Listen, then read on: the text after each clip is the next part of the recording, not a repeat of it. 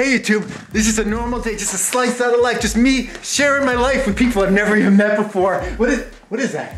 This wasn't set up, this wasn't planned. What is that? There's something under there. I've never seen this before. What is under there? I love the chase and the hunt, and I set the pace when I'm running. I always take what I want and I always give it 100. Don't need a bank, no I'm funded. Play the game like it's nothing. I'm always thankful for something. Don't take for granted, stay humble. Now waiting, better believe in your mind, cause it's everything.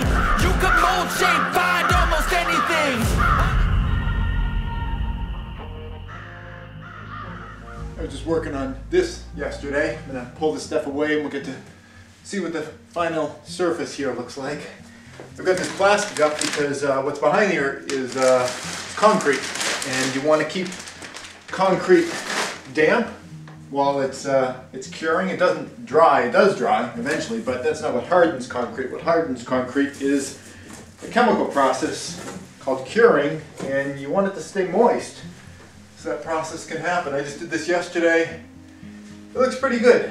What I did here is I just put some more concrete on this surface. I had done all the rest of this earlier, and the reason I'm doing this later isn't because I thought it'd be nice to try to match these two surfaces. When this dries out, it'll probably be about the same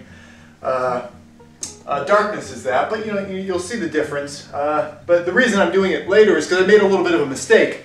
And that's kind of a bit of an unusual thing for me. Usually while I'm putting projects together, I put enough thought in ahead of time so that I usually don't make errors. Sometimes I'll say on my channel here, 9 out of 10 times when I think something's the right way to do something, or I think something's true or likely, 90% of the time I'm usually right about that. And in this video, what I want to talk about is the fact that 90 isn't the same as 100. And that can be a really dangerous thing for a lot of us. I'm doing this video because Ontario Homestead did a video recently that got me kind of thinking about this video topic. He was talking about how a lot of us in the prepping community, there's certain things that we're good at. We've got a lot of practice in it or experience with it, and sometimes we can forget that just because we're good at something, we don't know everything, and you can still make mistakes. And that's been kind of a video topic that I've been wanting to do for a while, specifically on to address the idea of, well, the past several years, being a prepper, we've all kind of had the opportunity to be demonstrated to be correct about an awful lot of things, over and over and over and over and over and over again. And that has two impacts. One, it makes us really irritating and obnoxious to all the people around us unless you play it properly. And a lot of us, I think, are trying to ride that line, or aren't even bothering to try to ride that line at all.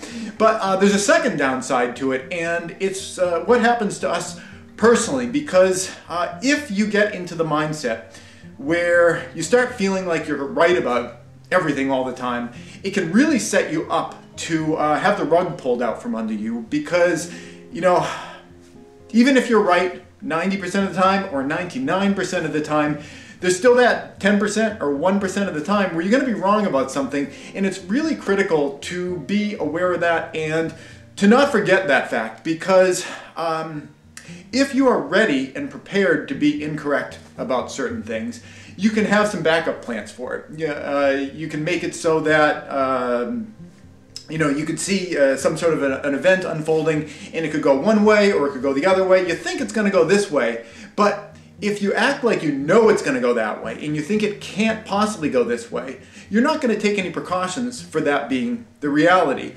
Whereas if you think it's going to go this way, but you're entertaining the idea that you could be wrong and it could go in this other direction, you're going to make at least some degree of preparations for that. And that is a really critical mindset to be in, especially over the last several years, where I know a lot of us have just been feeling like we've been right about everything. And we have been on a lot of different fronts, but that can really set us up for failure in the future if we forget the fact that, just because you've been right about a ton of things doesn't mean you're going to be right about everything. A lot of times people will talk here on this platform about the idea of listening to other people's opinions and other people's view on things, and that is not just like a touchy-feely way of making our society a more peaceful place, because if you're more prone to listen to another person, then you're going to be less likely to get angry at them. If you are respecting their thinking and their perspective on the world.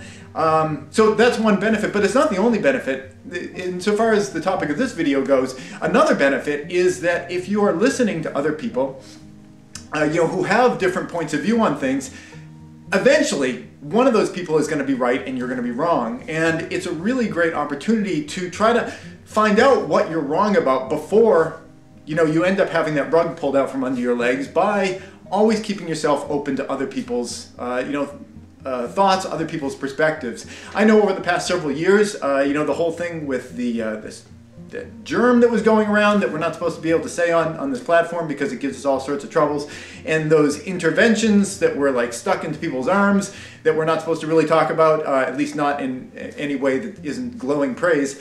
There was a lot of there was a lot of controversy about that, and there were a lot of differences of opinions on that. And the way that I ultimately ended up going, and I'm definitely glad that I did go this way, and I do feel like this is something that I feel at this point I was right about it, but I gave an awful lot of consideration to other people's point of view, was that intervention that gets stuck into your arm. I listened to an awful lot of people because while I felt that I was correct, that the things probably were not tested as much as they really should have been, and the fact that I felt that they probably weren't going to work very well because they were trying to achieve something that people have tried to achieve many times in the past, and people have never really been able to get it to work. So I felt that it probably wasn't going to work, and I felt that it wasn't really tested in terms of safety very well. But I did not allow myself to fall into a mindset where I knew 100% that I was correct about that. And I listened to an awful lot of people. And I never stopped listening, and that is really, really critically important, whether it is interventions that go into your arm, or whether it is, what is going to happen in the future geopolitically or environmentally.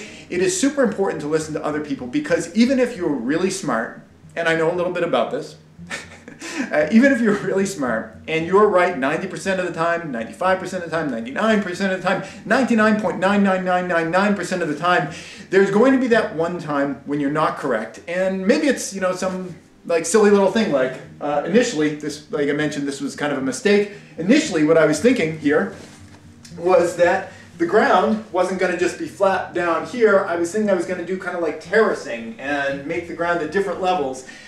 And that was my original idea. But once I got into this space and I started looking at it, I was like, that is an awful idea. You're not going to have any space to move around. Cut your losses and, fix that stupid idea that you had. So eventually you're going to have some kind of situation where you're wrong.